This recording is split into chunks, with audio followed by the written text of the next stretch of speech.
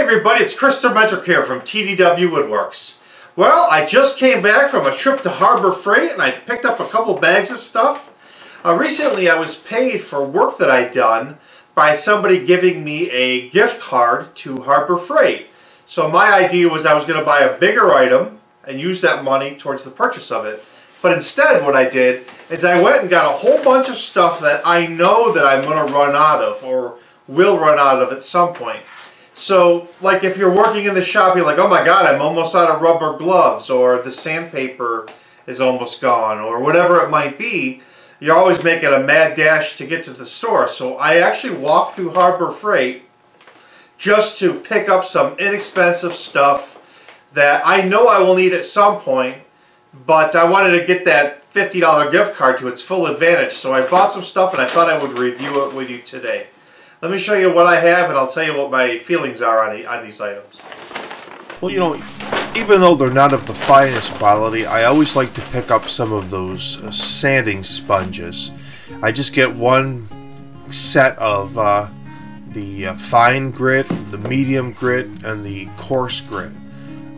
You know, I go to these things, they don't last really long. I mean, I bought some higher end ones that were like, you know, $3 a single block, but for what these are, they actually work really well and serve its purpose, and they're only a couple dollars each. So the next thing I did is I picked out some vinyl gloves and some nitrile gloves.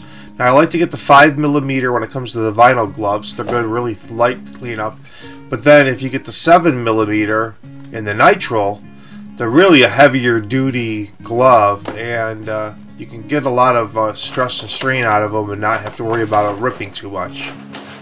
I pick up our set of these chip brushes. Unlike the disposable sponge brushes, these don't really soak up the stain or whatever you seem to be applying. And you get them in a 12-pack. These are 3-inch ones, and I always like to pick these up. They serve a purpose, and again, they're pretty cheap. For the cost of a couple of them at the big box store, you get a box of 12 of these. The next thing we got are a set of these titanium quick bits, and I have a full set of these, and I've had them for several years, but they're just starting to wear out, and I've lost a few of them, so now I got a full complete set again. Next thing is this corner clamp. I've been having trouble with some clamp up, and I've seen some people use these, and they're really not that expensive comparatively speaking to like a Rockler or something like that.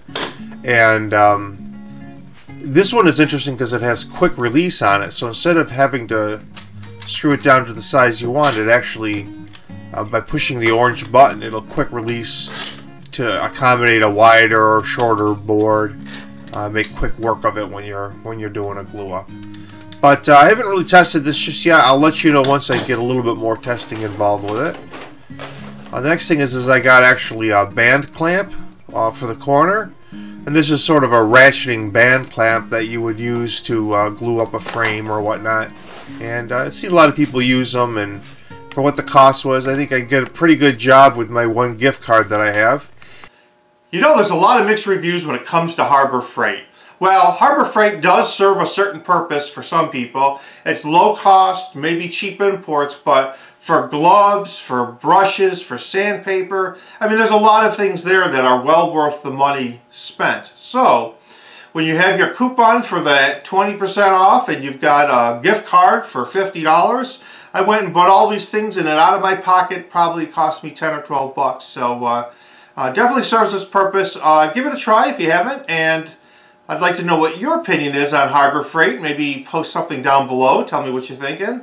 Other than that, you have yourself a great day. This is Demetrick from TDW Woodworks, and get in that shop, get that woodworking, and see you on the flip side.